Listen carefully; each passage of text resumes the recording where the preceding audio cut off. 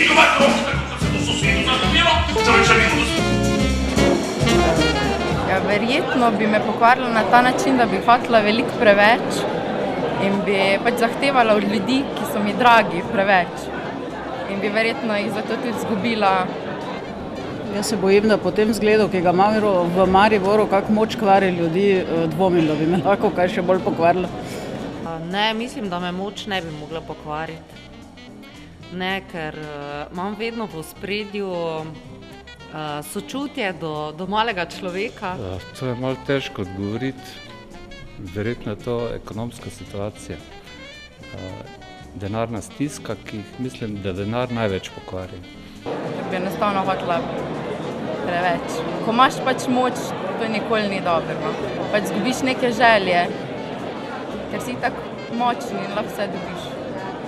Finančno več ne pri mojih letih, mogoče 10 ali pa 20 let nazaj, ko si še željen avta, denarja pa zlatnine. Danes več ne.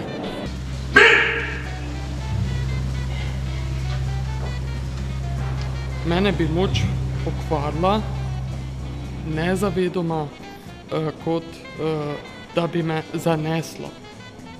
V tistem prepričanju, da vem, kaj delam, v resnici pa ne vem. V tem primeru bi me lahko ta moč, se pravi ta denar, ta vpliv, te veze, karkoli pač ti daje moč, v tem primeru bi me lahko zaneslo. Ja.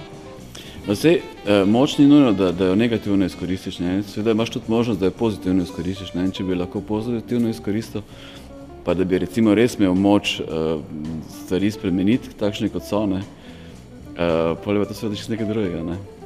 Prav gotovo bi našla neko rešitev, da bi se mali in veliki človek, oziroma, če govorimo o sebi, o moči na moji strani, da bi se ravno v tem zbližala.